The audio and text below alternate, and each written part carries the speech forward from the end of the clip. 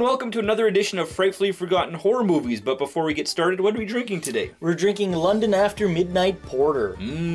Luckily this beer isn't lost. Nope, but it'll be lost in your stomach.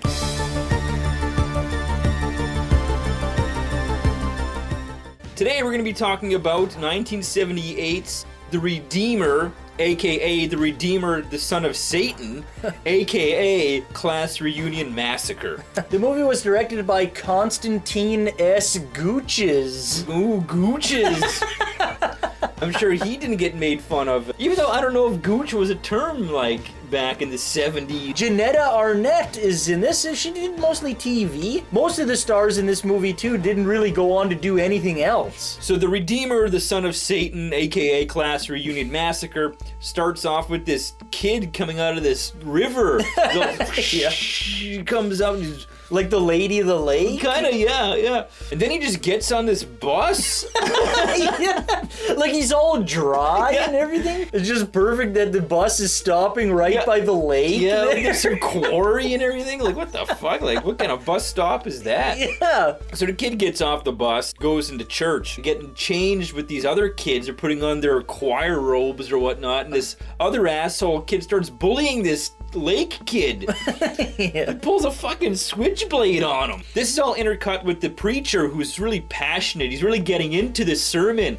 And he's preaching about redemption and sins and people paying for their sins. We're then taken to this old closed down school. Guy shows up. You can't really see his face. He's all in shadow and it's a far shot. The stranger says that he's there to inspect the property. Janitor lets him in. Enough bars in this place is kind of like a jail. Bit of foreshadowing there. So the janitor shows him around and they kind of reach the pool area. Inspector takes out this gun and guns down the janitor and he falls into the pool. He then takes him into the art room, starts putting all this plaster on his face and making a mold for a mask is what we kind of suspect. He then takes out this class of 67 yearbook and starts cutting out these pictures. And as he's cutting out the pictures, it takes us to that person. All these people are kind of successful, but they're all assholes. Yeah. Super egotistical. Lawyer refuses to take certain cases. He refuses to take the will case because it doesn't pay enough. There's a football player who's this glutton. Yeah, he's womanizing football player. He's all eating that hamburger and talking to at the same time.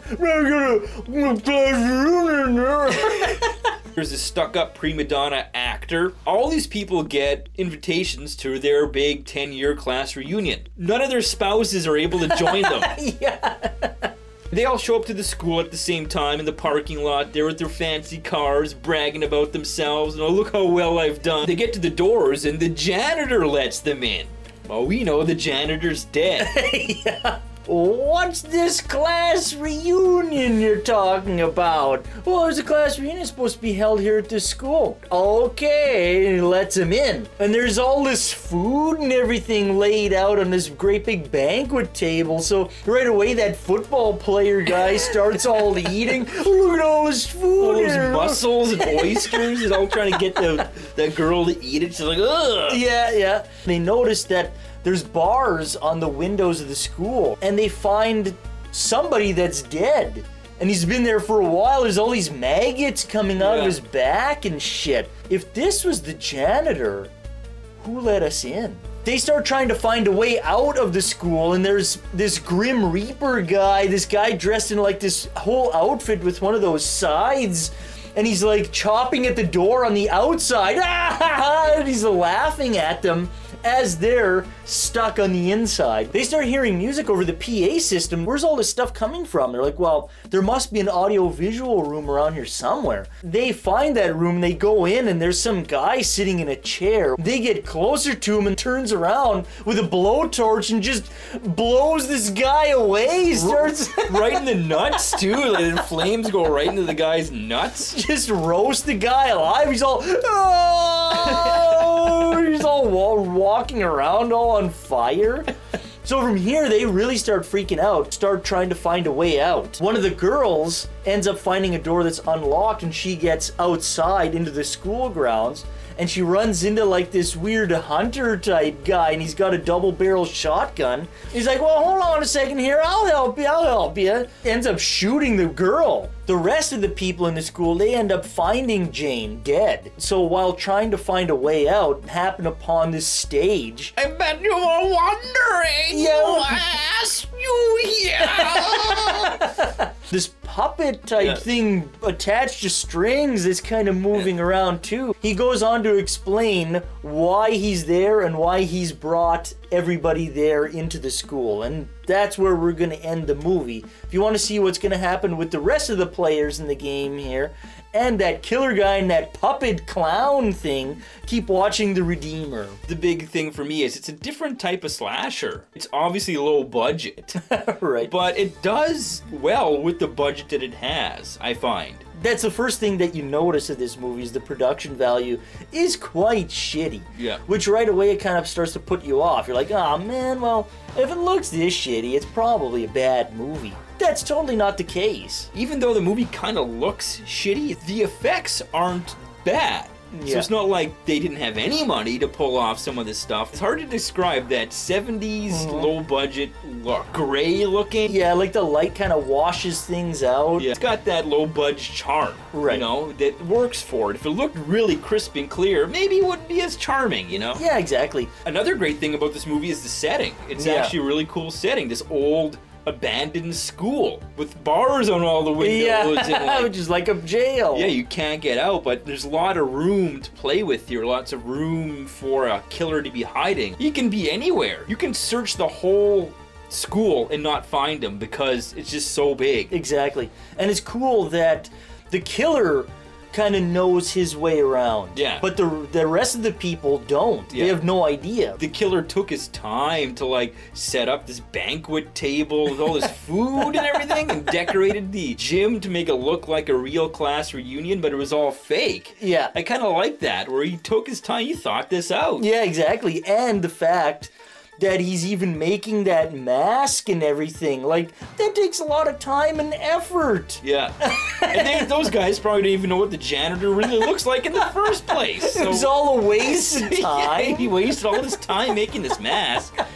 The pacing is great too for this movie. Again, seeing the production value, you'd think it'd maybe be a slow fucking movie. It's like, oh man, this movie's gonna be the shits. Not at all. Even though it's slow. Yeah, even though it's on the slower side. Yeah. And the slower parts of it are parts that you get to learn more about the characters, right? You get to learn a little bit more about this preacher. You also get to learn a little bit more through the dialogue about each character in the movie. You also have the opportunity to decide whether you like them or hate them too at the same time. Yeah, it gives you time to start to dislike these people. Yeah. Which is what you're supposed to do. Puts you on the Redeemer's side of things, which is a little different than a lot of slashers, especially 70s slashers where you're not quite rooting for the slasher yet. That became more of an 80s thing, rooting for Jason Voorhees. Go get him, Jason. Ahead of its time in that way, where it's like, okay, I want to see these kids bite the dust. Yeah, because you fucking hate them, because they're a bunch of assholes. The characters are great too, all different. And they all bring something different to the table that the Redeemer hates about them. Yeah, too, they right? each have a different sin that he's redeeming. Look completely different.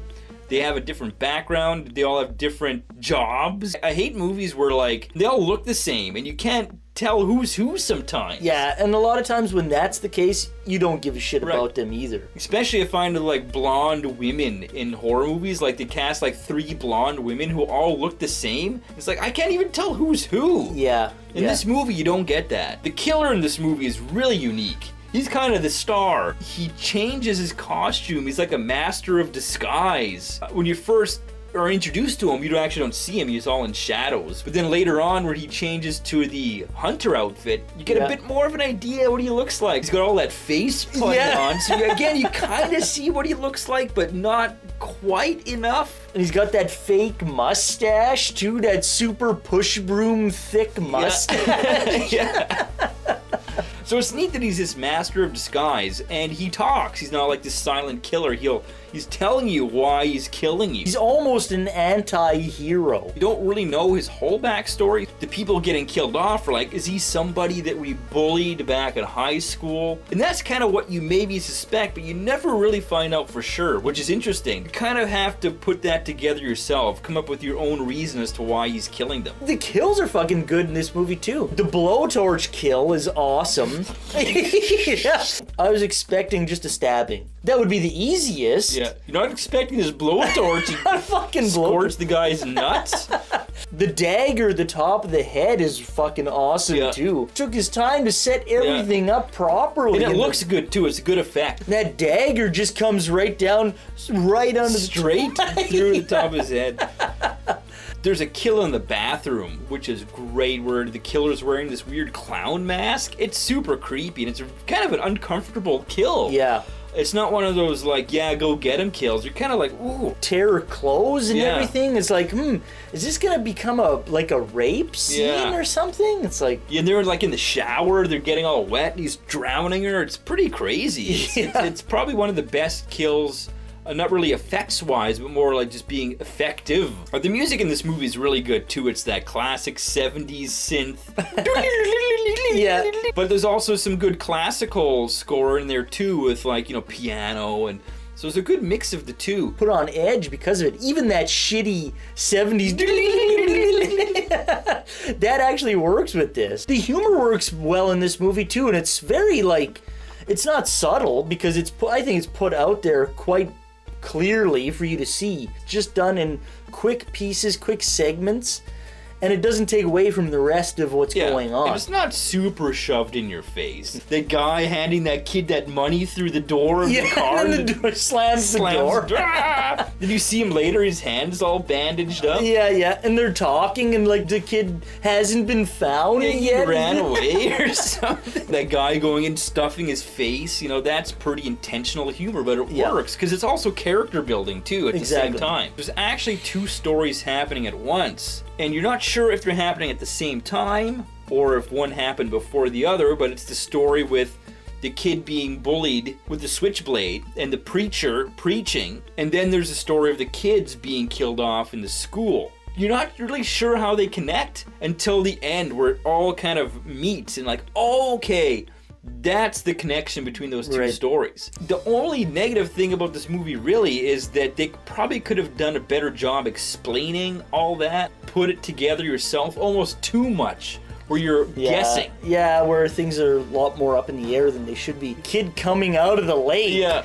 Like, okay, like you're wondering, what the fuck is this kid coming out of the lake for? What does that have to do with this preacher who's preaching this sermon about redemption and sin? But it does all come together. I think I know what it all's supposed to mean. I'm not gonna wreck it by saying it, but you do have to think about it. It's kind of a thinking man slasher in a way. If you look at the timeline of when movies were released, right, like Halloween was a big movie in 78, and a lot of people hopped on that bandwagon, tried to do their best Halloween ripoff. Started everything, right? This movie came out around the same time as Halloween. It was shot before Halloween was released, so it's not jumping on a bandwagon. It's actually doing something original. It's not one of those ripoffs, and you can see that because the killer is different. He's talking to people. I like these movies that came out before Halloween because everything that after Halloween became cookie cutter. Exactly, yeah. So you can see where people's minds were originally. So yeah, if you want kind of like an original slasher that's got more going on than just a guy stalking people and killing them, definitely check this movie out. I think it's really good. You just have to see past that shitty film quality. Exactly. And until next time, keep drinking.